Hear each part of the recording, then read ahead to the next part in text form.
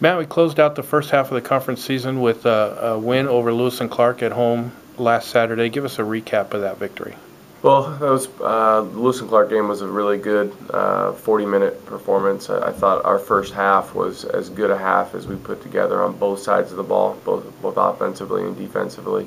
Our efficiency numbers were terrific going into the second half, and we were able to absorb a little bit of a run by Lewis and Clark early in the second half, and then pull away again late. So it was great to see a number of guys continue, a positive trend that they had started down earlier in the week down at Whitman with CJ and Robbie Douglas and Dustin McConnell specifically playing really good games to finish out the week.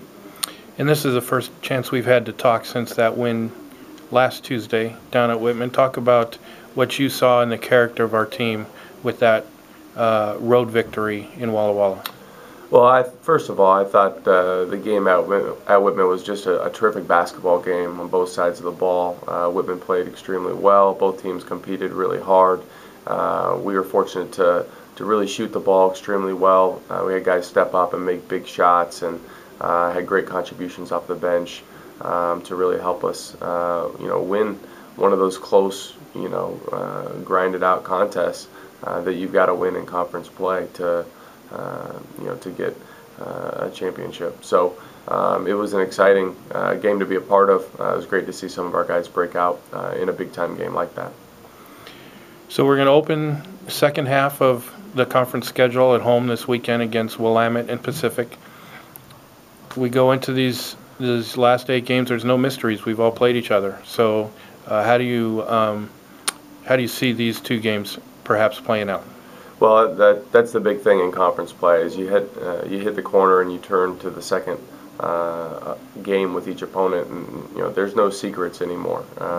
Everybody knows the personality of their opponent much better, the personnel, what they're doing, what's working, what's not working, and so it's going to be really important that we come in and really execute and are sharp on both sides of the ball. Because there's no secrets. You're going to have to execute your offense and your defense despite your opponent knowing what's coming. And so we're excited about the opportunity to hit the court again. Willamette has played a lot of very close contests throughout conference play, and Pacific has some really good wins as well. So they're both very capable teams that we know will come out and compete hard.